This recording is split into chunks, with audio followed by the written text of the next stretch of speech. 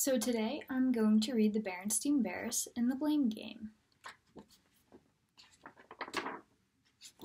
Let's get started. You all know the bear family that lives in a big treehouse down a sunny dirt road deep in bear country. And of course you know Mama Bear, warm, friendly Mama Bear from whom seldom is heard a discouraging word. But lately Mama hadn't been all that friendly. Her smile was gone and she was feeling very discouraged. Why? Because life in the big treehouse had turned into one big, miserable, never-ending blame game. He started it, no, she started it. He started it, no, she started it. No, it was his fault, filled the air from day to night. Life in one big treehouse had become one long argument about who started it and whose fault it was, and Mama had had quite enough. So when she heard the sounds of grass breaking and spilling water, she rushed into the living room. There she found a mess of broken glass, spilled water, and a scatter of roses on the floor. Standing over the mess were Brother and Sister Bear. They were pointing at each other and shouting, "It was her fault. No, it was his fault," over and over again. Mama looked at the mess. She had cut the roses and put them in a vase with water just that morning. She looked at Brother and Sister, who were still pointing and shouting at each other. It was time to put a stop to the blame game. Mama decided to put her foot down. Hard. So hard it shook the room. "Enough of this blame game," she shouted. "I want to know who really started it, and I want to know right now." Well, it was like peeling back the layers of an onion. It was enough to make you cry. Mama might have if she hadn't been so angry.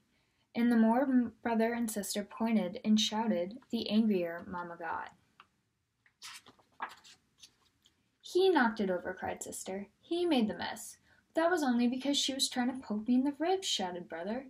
"I was not trying to poke him," protested Sister. "I was just trying to tickle him because he tickled me this morning." "But that was because she tickled me last night." "But that was because he put a rubber snake on my bed." "But that was because she had a squeaky toy on my chair, and it squeaked when I sat down." And so it went. But. Because.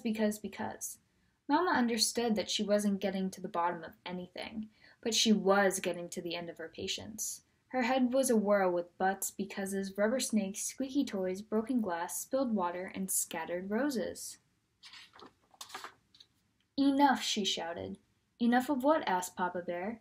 He had been fixing up the downstairs bay window when he heard the shouting.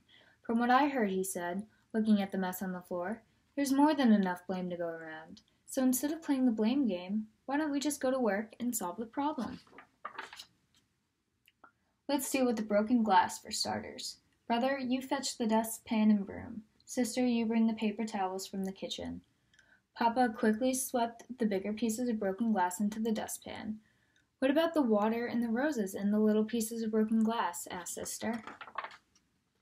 "Mama," said Papa, "will you please pick up the roses, but look out for thorns and broken glass." He swept what was left into the dustpan. Mama put the roses into another vase. Good for Papa. He had put a stop to the blame game. Papa went back to the workshop. The cubs went out to play. But while Papa was putting away his paint and putty, he heard the sound of breaking glass. He rushed outside. The bay window he had just painted and puttied was broken. There stood Brother and Sister pointing at each other. Sister had a bat. Brother had a glove. There was a baseball in the grass among pieces of broken glass.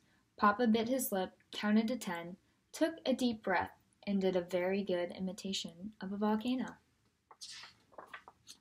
"It was his fault. He's the one who wanted to play ball. He's the one who threw it. His fault, his fault, his fault." "It was her fault. She's the one who hit it. Her fault, her fault, her fault." "It seems to me," said Mama, who heard the crash, "that instead of shouting and pointing fingers, we should get to work and solve the problem." And that's what they did. They picked up the glass and went to work. It took some doing, but after a while, the window was painted and puttied, as good as new. "Of course there are times," said Papa, "when somebody really is to blame for something. But most of the time, it's important to remember there's usually enough blame to go around. And that's it.